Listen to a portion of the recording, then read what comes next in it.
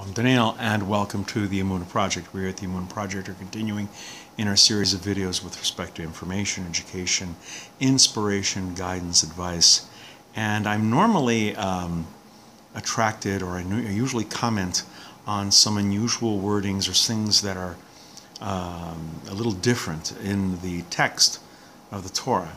But as I was reading the book of Exodus, something struck me in chapter 10, verse 22, when it talks about the plague of darkness. Not in the text of that verse, because the verse is pretty clear. It says there was a thick darkness upon the land of Egypt for a 3-day period. Pretty straightforward. My observation is in Rashi's comments.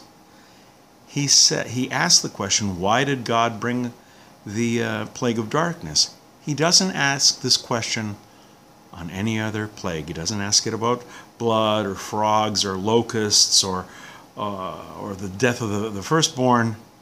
Why darkness?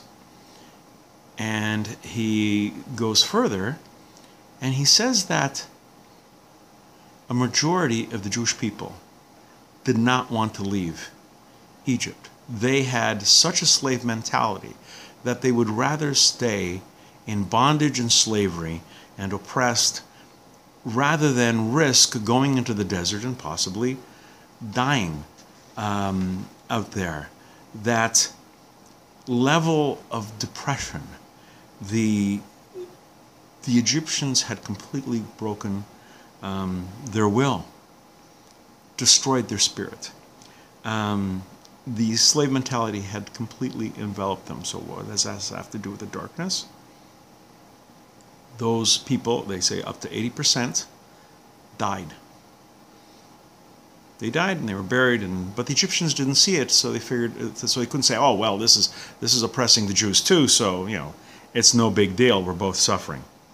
But we have a big lesson in this, that there's a reason why every morning we say in the prayers, Shalo Asani Avid. God has not made us a slave. He has not made me a slave. Whether or not we're literally slaves, and there were times when we were literally slaves, times in living memory.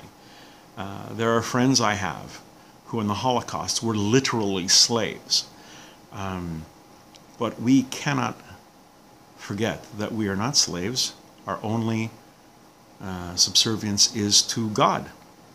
He owns us. He tells us what we do. We owe him our allegiance, our obedience. And we cannot descend to the level of Yiush, despair, hopelessness. This is the level at which the Jews, the 80% of the Jews, had reached. They were completely overcome by the Egyptian brutality and dominance, and a Jew does not belong in Egypt. A Jew is not a slave. He is not made a slave. He may end up a slave, but that has nothing to do with our spirit. It is antithetical to Jewish belief. As Jews, we always have hope. We always have God. We always have trust. We always have faith. Emunah, faith, and bitachon, trust. We have to have it. And the consequences of losing that, of being engulfed in despair, are terrible indeed.